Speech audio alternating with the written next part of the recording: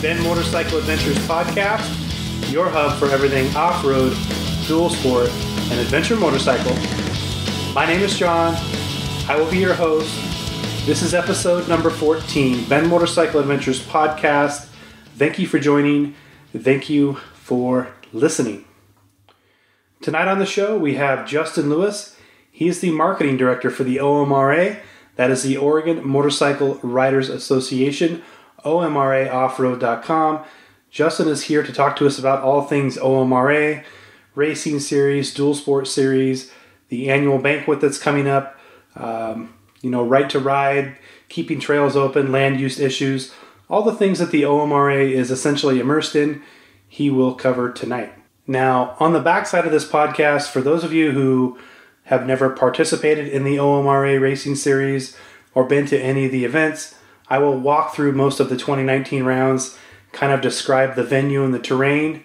I've been to most of them numerous times. There might be a new one on the schedule that I haven't attended, but I've been to most of these venues, so this is a great podcast, kind of a preseason podcast for the OMRA, but also very informative for those of you contemplating coming out, racing the series, riding some of the events. I can kind of give you a heads up on what to expect. So without further ado, let's talk to Justin Lewis, Marketing Director for the OMRA. Thanks for listening. I wanted to bring you on the podcast for a couple reasons. Obviously, you got the 2019 season coming up, and this is a good way to promote that. And I know, having been a referee for the OMRA, you're going to get a lot of questions from, people who are thinking about coming to the events for the first time and things like that. So I thought this would be a good forum to discuss that. And you being the marketing director for the OMRA, I thought you could talk a little bit initially about, some of the things. I think most of us, when we think of the OMRA, we're thinking racing, but you guys do a lot of other stuff too, right? Yeah, we're trying. I think we've been trying. So there's a bunch of initiatives around that. There's a bunch of initiatives around like work party, trail building days, and whatnot. And then obviously there's the full sort of spectrum of just fun events and whatnot outside of racing. It is tough though. I will say like racing can really dominate the OMRA, which isn't a bad thing because the majority of our membership is, are folks that come out and race either the GP or XC series. But I think we've been trying to find ways to continue to just diversify that membership base and provide more value. I think the legislative stuff, though, honestly, is probably the kind of silent thing that, there's a handful of folks that work on that I'm always impressed by what they know about what the state's doing and, what the insights they have into sort of public land. So, yeah, they kind of have their ear to the ground as far as those topics go. Probably one of the most important things, the OMRA backs and represents too. But like you said, it's kind of one of those silent things. Yeah, it can be that a little bit. I think in a few years ago, 2 years ago, I think we did a good job of donating a good chunk of money to the Okocho, I think is how you say it, land use fight a little bit. And we donated a good amount of money to the MRA to purchase the additional land down there. So there's some good stuff that happens. It's just, it's not on the same cadence that the race calendar is. So I think, the race calendar can just kind of dominate all the things we talk about. And, we do everything we can just to keep up with that, like posting our results and promoting the event. So. Right on. Yeah. I wasn't aware that you guys had contributed to the Ochiko thing over here, which I think is still kind of a work in progress. That's interesting though. Yeah, that's the kind of stuff that I think we've been trying. Honestly, we've done better on the financial side. I think since I got involved in the OMRA, we've done a pretty good job, I think, being good stewards of the limited money that we sort of bring in. But we do a pretty good job between racing memberships and the sponsors that come aboard and the club sanctioning fees. We pretty much take that sum of money every year and we just do two things with it. We take about 40% of those dollars and put it back into trail related efforts, whether that's purchasing land or purchasing equipment to improve land. And then we use the other 60%, for. They use the other 60% for, things like the banquet, promoting the racing series and things of that nature. We lost Justin's call for a second, but I will fill in the gaps as needed. That's pretty much it. It's a pretty simple budget. But I think that sort of 40-60 split has been a nice way to use some of the money for something outside of racing that we all benefit from. Sure. And again, it's good to get that word out and let people know that, hey, that, the money that you spend or you give to the OMRA, you can donate to, it's being, it's being put to good use. It's being put to keep your trails open and maintained and again, fight legislation to keep our areas open. Yeah, exactly. So, yeah, I think it's interesting. I mean, since I've been in Oregon for a little while now, but since I moved here, it's like, I think there's this feeling at times that, OHV areas are a right that we have through the state government. And the reality is that, that's a lovely thing to believe, but you can believe that right until the point where your last riding area closes. So I think you got to kind of go on the offense a little bit and be more proactive than just sort of hoping that your tax dollars are going to cover everything. So yeah, I think that's why we do it. And that's a great point. I've had the luxury of meeting some people from different states this year and taking them on tours around here. And I'm here to tell you the majority of them don't have riding areas like we do. A lot of states are locked up. It's all private. We actually have over 50 OHV areas in Oregon. We've got it pretty good.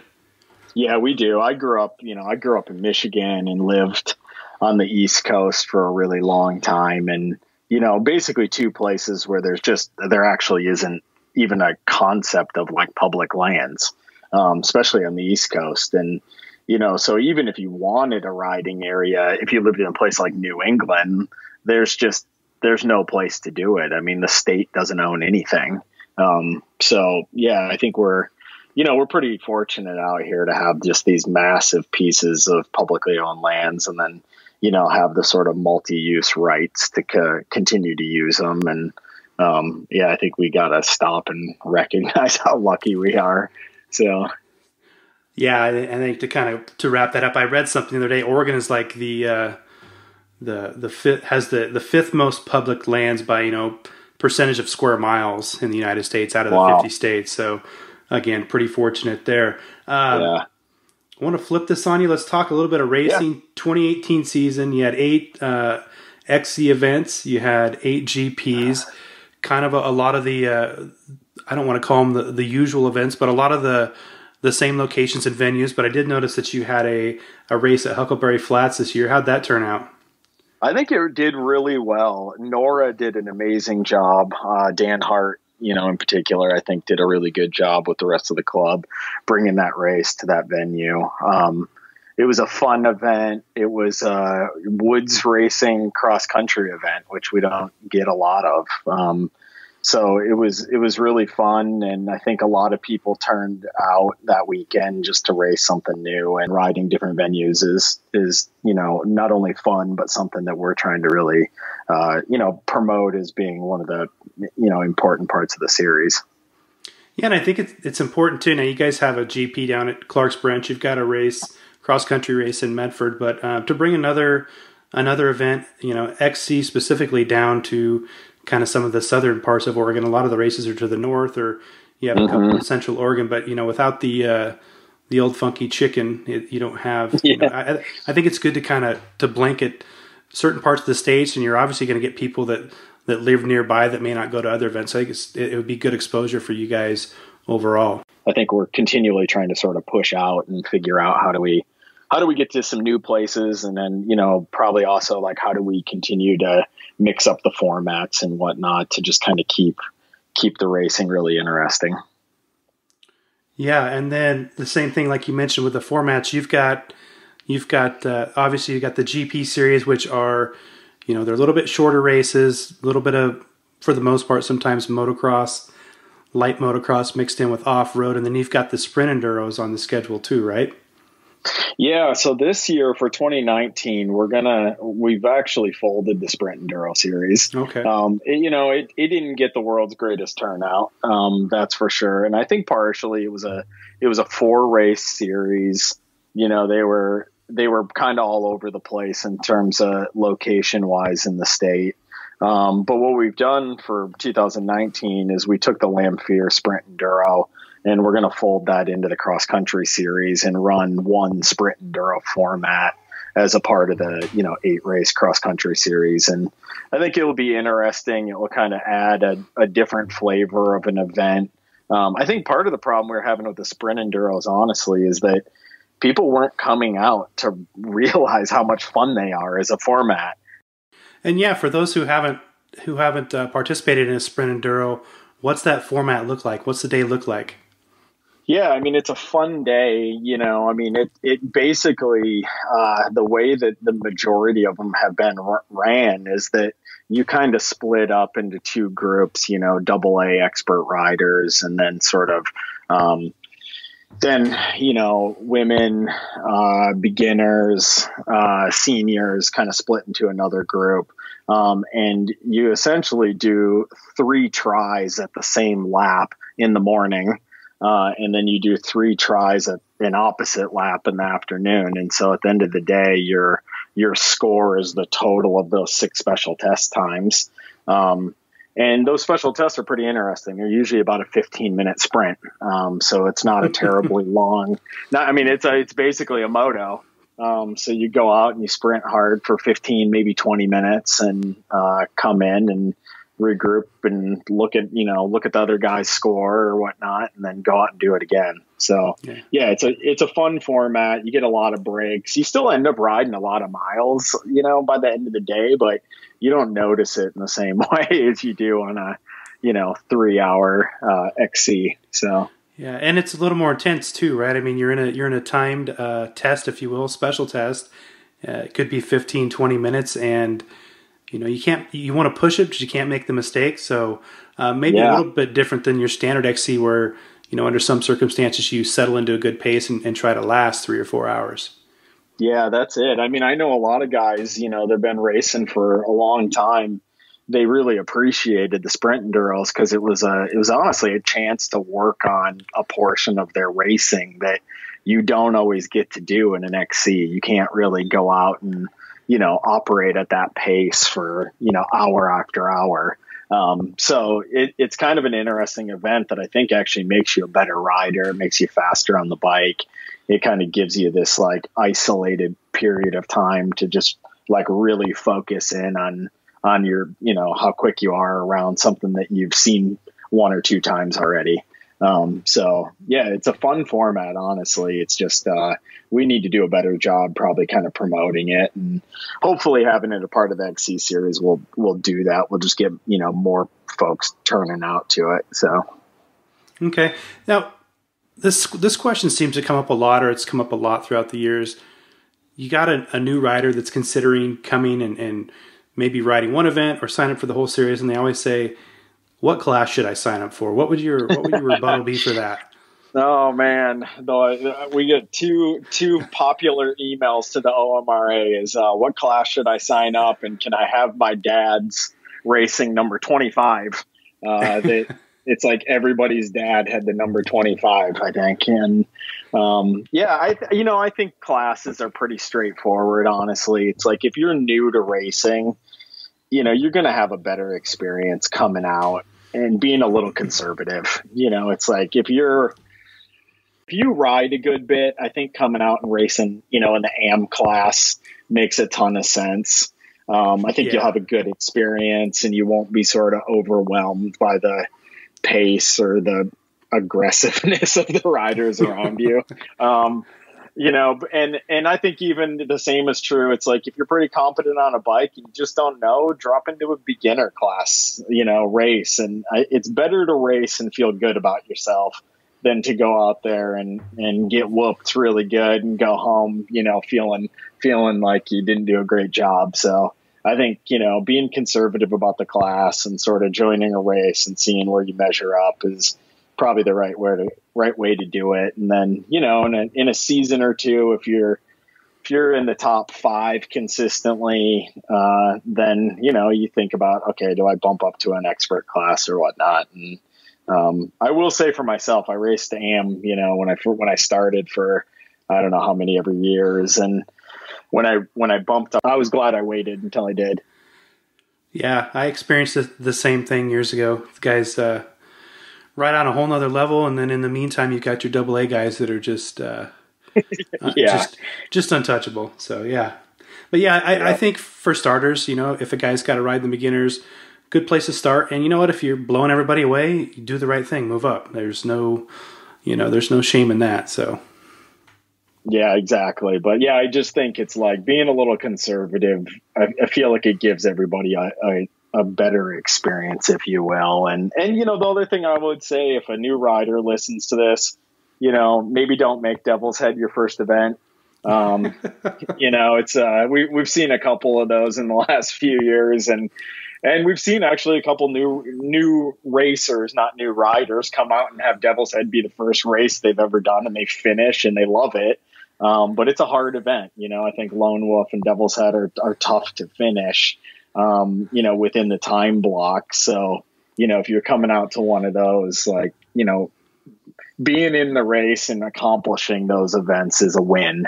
You don't have to come out and, worry about where you finish. Just come out and have fun and, finish a race, and you'll feel pretty good about yourself. So. Yeah, and I would echo that. Tillamook State Forest, Trask, Jordan Creek, Diamond Mill, wherever the races are held in 2019, really great woods riding, but it's very technical. And yeah, those races are tough. I think, yeah, it's an honor to finish. If you get a gold or if you luck out and get the win, hats off. But I think that's one of those things you just go in knowing that it's going to be a tough, long day, and you prepare mentally for them. But great events run by great clubs. They never disappoint, year to year. The trails you get to ride, a lot. I'll tell you, these guys do a lot of work, and they open up a lot of stuff that hasn't been open for years just for these events, and the riding is just killer. So always circle those on the calendar. Yeah, those are super fun. Stepping away from the actual events a little bit, you guys have your annual banquet, coming up on the 26th. What can you tell us about that? Yeah, I think it's going to be a fun event. I mean, we've had a fairly lowbrow banquet the last several years, and it's been good. But I think we've had pretty good turnouts at the banquet for the last few years, and we were packed in some sort of tighter venues, if you will. So this year we decided to go to the World of Speed.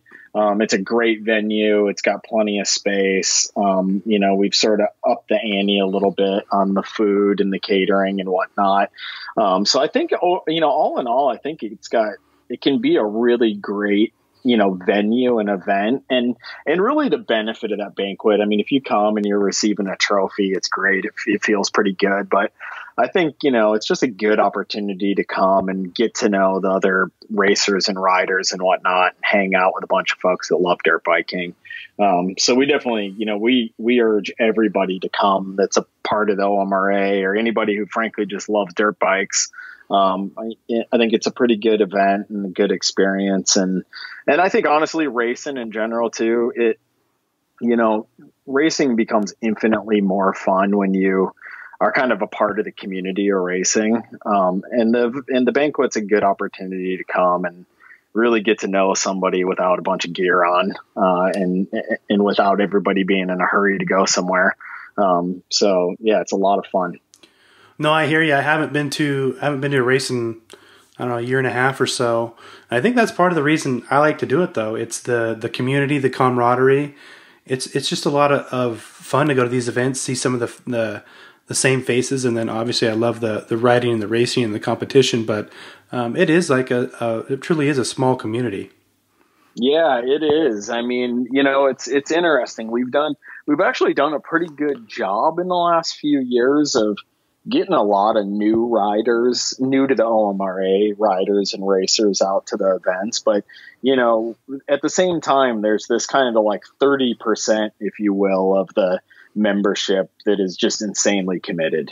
And they're at the majority of the events. They race, they race at the GPs and the XCs. And, those folks, like, if you kind of put in a little bit of time, you really get to know one another and you make a lot of good friendships. And yeah, as we were talking about classes, I think if you kind of settle into a class at some point and race a number of years, in the same class, you end up meeting all the kind of guys or girls that you race with, on a regular basis. And it's hard to not become really good friends with folks that are willing to go out there and torture themselves alongside you. So what's not to like about that?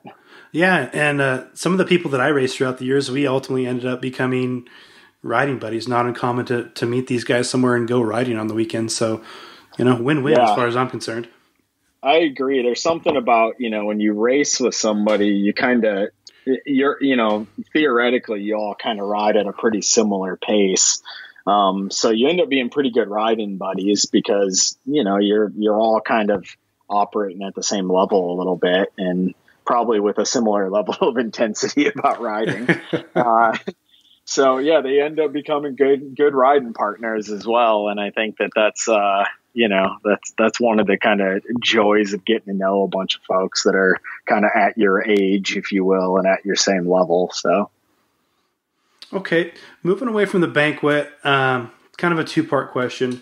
First thing, I happened to come across something on Facebook the other day that said, hey, if you sign up early or you sign up now or within some sort of time frame, you'll get some sort of insider information on the China Hat ISD sign up. Can you speak to that at all? Yeah, I sure can. So, we've had an issue, obviously, not an issue, but we've had a little bit of a problem, I guess, around China Hat for a number of years now, just being such a popular event. Yeah. And I think one of the challenges is that, as a really popular event, Lobos does a pretty good job of managing it really tightly. I mean, they've always kind of held the information out a little bit around when sign up was going to happen. Probably really in an effort more to just try to provide a platform for sort of fairness. But I think this year we met with the club and we did a lot of work and said, hey, when we have a couple hundred active racers, OMRA racers, our worry is that some of those racers aren't going to be able to get into the event and they're going to have to use, one of their throwout races automatically on China Hat. So I think we did a good job and the club was really great and gracious to kind of come to the table and say, hey, what if we provide, sort of like a 7-day early sign up window to active OMRA members and make sure that all of those active members get in. And they were willing to kind of make that concession for us. So we'll be communicating, in March when sign up happens with everyone who has an active OMRA race membership. And we'll give all those folks an opportunity to go and sign up first, which I think will be really great. And then we've kind of have another little thing in our pocket where we have a set number of reserved entries as well, that anybody that signs up for an OMRA membership between, the first race and China Hat, which I think is the third race of the season, we'll be able to sort of get some of those folks in as well.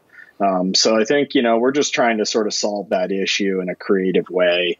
And make sure that we can get, all of the OMRA folks into the event and allow them to race without losing points or having to do worker points for it. So, I think a pretty good deal. And I think, a good way to sort of mediate the problem, at least for this year. And we'll see what kind of effect it has on turnout. So, yeah. And for our listeners, obviously this is a good way to incentivize you to sign up early and get all this stuff taken care of. I'm sure that OMRA just loves getting bombarded with signups, the day before round one in Eddyville. But if you're not familiar with the China Hat ISD, it's the biggest off-road race in Oregon, and it's capped at 350 riders. You have to sign up online, and most of the time it fills up fast. So if you're sleeping on it, there is a chance that you may not get a minute for China Hat. So best thing to do, sign up early.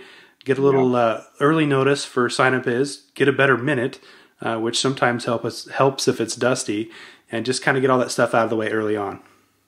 Yeah, that's it. I think, we'll get them all done in March this year, and I think that will be really great. And and I think also, for anybody who's never raced that event, it's a fun event. It's a confidence inspiring event, I would say. Like if you're a newer to racing, it's a pretty low impact event, like high mileage, but low impact. And so it's a fun event to kind of come out and race.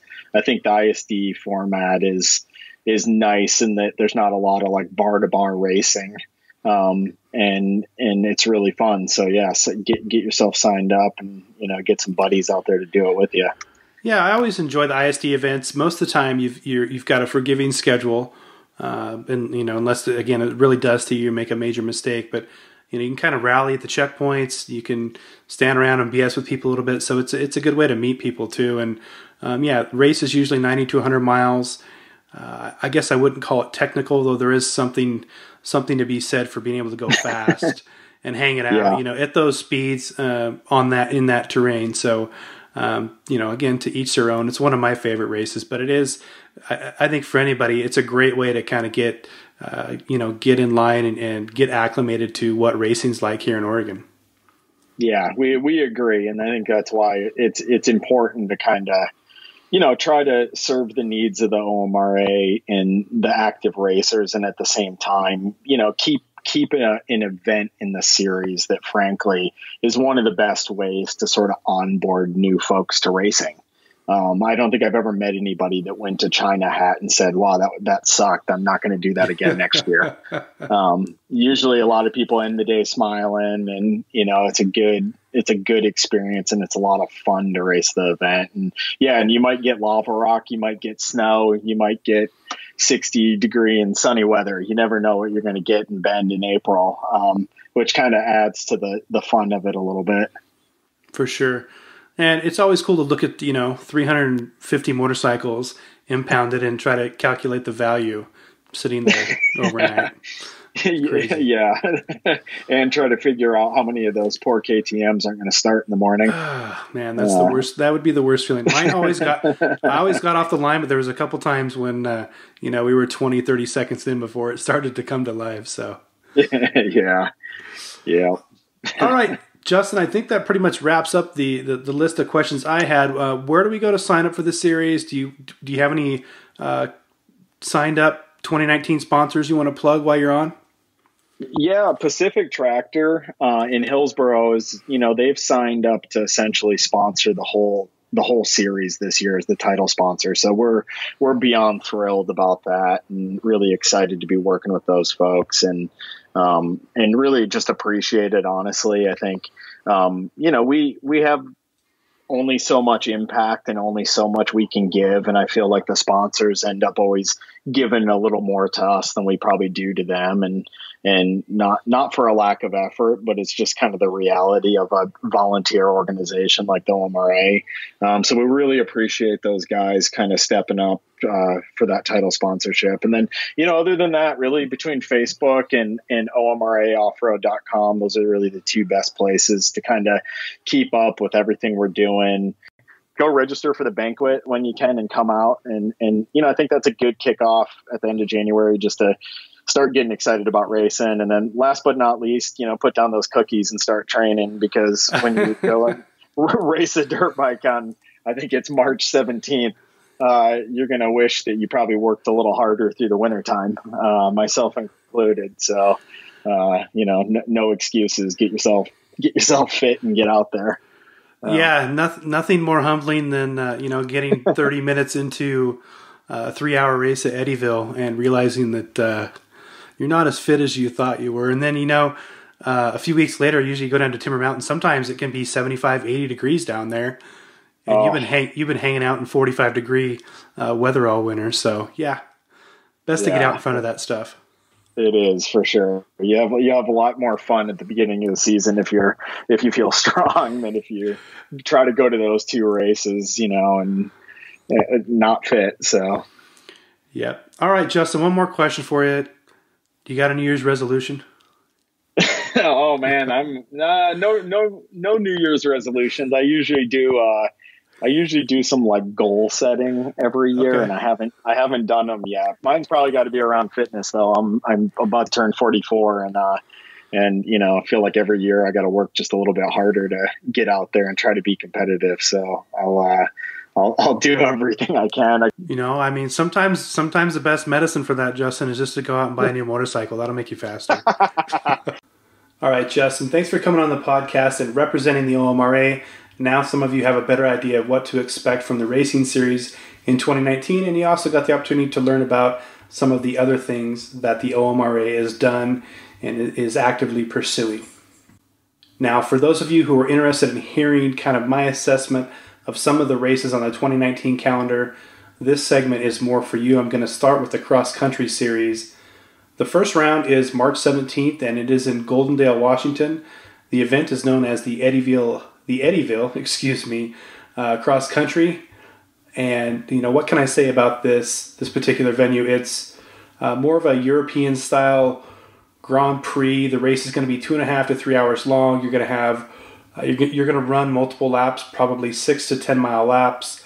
You'll likely make a pit stop somewhere along the way. Pro tip here: if it's wet, if it's soft, you're going to burn a lot more gas than you might think. Speaking from experience, in 2016, I burned up about 3 gallons of gas in a GP race there, which was only about an hour and a half long, and ended up pushing my bike back to the finish. It was about, I don't know, eighth of a mile, quarter of a mile. Anyway, if it's soft, it will rob your horsepower. It will eat your gas. Just a heads up, make sure you bring plenty and top off periodically. But again, a very wide course, 6 to 10 mile loops, natural terrain. That's really what you should expect when you go to Eddyville. The second round is the Timber Mountain XC. That's down in Jacksonville, Oregon, near Medford. It will take place on April 7th. Probably my favorite event on the calendar. It's a bummer that it's only a one-day event and no longer 2 this year, but it's pretty awesome. Woods riding. The club down there is excellent. Great marking, challenging terrain, but fun terrain. I don't think you can go wrong with that. And again, it'll be multiple laps under most circumstances. So I've seen laps down there that were up to 30 miles, and I've seen laps that were 10 to 12. Just depends how they lay out the course, but it'll be a loop. There'll be pits. You can drop your gas there and everything, and refuel as needed. But if you can only go to one event, that might be the one in 2019. It's a really good race, and it's a really good atmosphere, a fun environment. April 28th, round 3, the China Hat ISDE, another one of my favorites. I've raced it a ton. This is again under the ISDE format. You'll have to impound your bike the night before.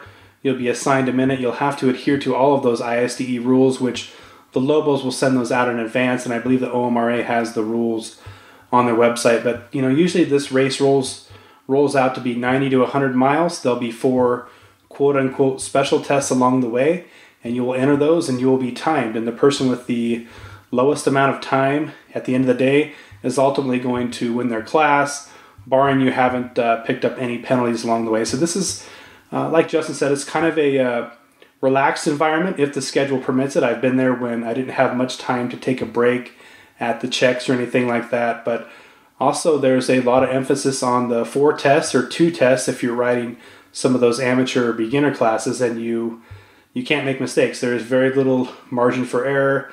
Again, I've raced out there 100 miles, and I've seen myself and others, separated by just a handful of seconds at the end of the day. So really great event, but you don't want to make a mistake in the special tests. Round 4 is the Lanphier Sprint Enduro. That's put on by Mount Scott. Justin talked about this a little bit. Honestly, I haven't done this Sprint Enduro, and I've only done a couple up in Washington, so probably not qualified to comment about this, but kind of an overview of Sprint Enduros. There'll be 1 or 2 sections, lengths of trail, whatever the case may be, marked out that you'll probably ride multiple times throughout the day, and you will be timed in those sections, and again, the lowest amount of time or points is ultimately going to win the race. Next couple of rounds will take place somewhere in the Tillamook State Forest. Round 5, Devil's Head ISDE. This is a long-standing event, again put on by Mount Scott. Technical Pacific Northwest Woods Riding. What else can I say? These guys usually do a pretty great job. I don't know if it'll be held under traditional ISDE rules or the hybrid rules that they've used in past years, but just make sure you bring plenty of water, maybe something to eat at the checks if you have a chance to snack on something, and prepare to be challenged for sure. I could say the same thing about round 6, the Lone Wolf ISDE that is put on by the Lobos. Again, not sure what part of Tillamook State Forest that will be held, but again, I would expect a challenging woods race. But again, the trails are going to be fantastic, and both these clubs do a nice job of putting on good woods races. Round 7, October 12th, that is the Cowbell XC. That is in Shed, Oregon, and that's nearby where I used to live in the valley, about 30 minutes from where I used to live. I've ridden there a ton. The ground for the most part is pretty flat down there in that particular area of the valley. There's a lot of trees. I don't know what kind they are, but they'll take you off your bike. I know Gary does a nice job of laying out a good mix of single track and grass track and flowy sections. He puts a lot of effort into this event, so it's definitely one that you don't want to miss, and it's one of the last cross country races of the year. So got to get out there and kind of finish the season strong. The last round of the OMRA X Series, the last round of the OMRA XC Series will be held on October 20th, and that's at Huckleberry Flats. The group or the club NORA puts it on. Fantastic club. Sounds like they got some rave reviews about this cross country race, and we don't have that many head to head. Well, I think this is the only one other than Timber Mountain. So we don't have many head to head woods racing events. So this is kind of a nice way to close out the season there. At the base of the Cascades at Huckleberry Flats. So I'm sure that is just a fantastic race. On to the GP series. The first round is, let me take a look here, March 31st, back up at Eddyville. So not too different than the Eddyville XC, other than the fact that, the race will be about an hour and a half or an hour, depending on what class you're in. It might be plus one lap. I can't totally remember off the top of my head. You might want to refer to the OMRA rules, but again, kind of cite the information I give you about the Eddyville XC, subtract a little bit of time, and that will be the Eddyville GP. Round 2, put on by the same club, different venue, Starvation Ridge. A lot of the same things apply. Starvation Ridge is pretty open, pretty fast, pretty wide. Usually a fun GP, one that I enjoy, but I like to ride more out in the open than some people do, and I don't mind the high speeds. Round 3 is Spoon Creek, and that one is back at Shed where we talked about the Cowbell. Again, Gary puts a lot of effort into his events, and that'll be a fun one in the valley, close to Portland, close to Eugene, close to Salem. Great event. Round 4, Sugar City GP. That one is outside of Sweet Home, Oregon. Just so happens that is held on land that one of my best friends owns. He's put on the event here for a few years now. He puts a lot of time into it.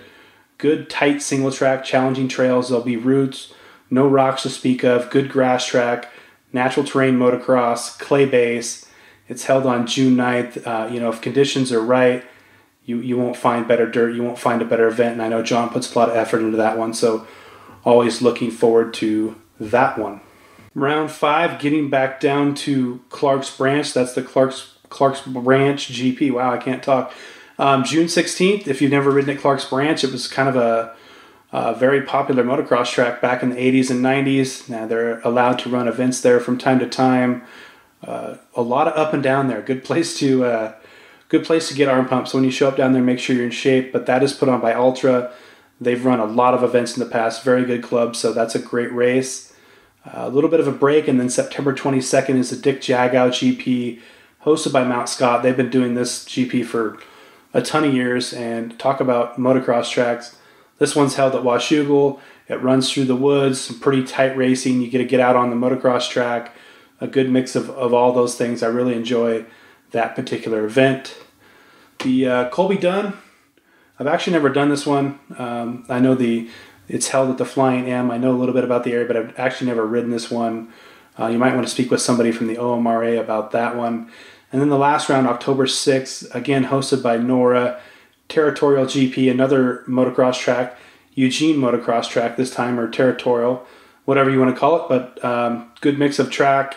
Love the clay base there. Usually conditions are pretty nice in October, and then they just mix in portions of the track or all of the track with trails and grass track that kind of surround the area. So that's kind of my quick and dirty on all the OMRA events this year. If you want more information, feel free to email me, benmotorcycleadventures@gmail.com. I'd be happy to pick up the phone and talk to you about any of these events, bike setups, terrain, what to expect. I've pretty much been to most of them, or ridden in the areas a lot, so I got a little bit of a grasp on how things are going to go.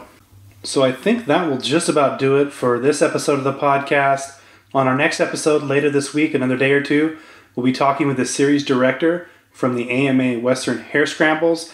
If you're looking at racing hare scrambles or off-road events all over the West Coast, you need to take a good hard look at the AMA Western Hare Scramble series. Very competitive, awesome venues, contingency, professional racers. You can go check out some of the pros and how they handle the off-road stuff. So that will be our next episode of the podcast later this week. BenMotorcycleAdventures.com. Don't forget to visit our website. You can always go to our blog, listen to previous episodes of the podcast, check out some of the written content we have on there. And if you're interested in an off-road, dual sport, or adventure motorcycle ride, that's what we do here at Ben Motorcycle Adventures. You can always check those out. If you have any questions, feel free to contact us. benmotorcycleadventures@gmail.com. With that being said, I think we're going to call it a night, and we will catch you guys on the next episode. Thanks again for listening.